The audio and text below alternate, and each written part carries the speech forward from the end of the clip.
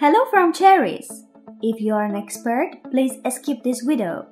In this minute, we want to learn how to create a new project in Illustrator.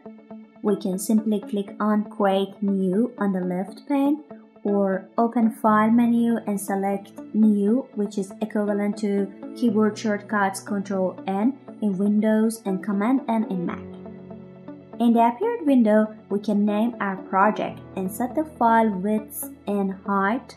We can choose between different measurement units like pixel, picas, inches, millimeter, centimeter, etc. We can set bleed margins for print and choose between portrait or landscape. Now, we can set the color mode RGB for digital documents or CMYK for print. Lastly, we set the raster effect of the project we want to make and click on OK to create our project.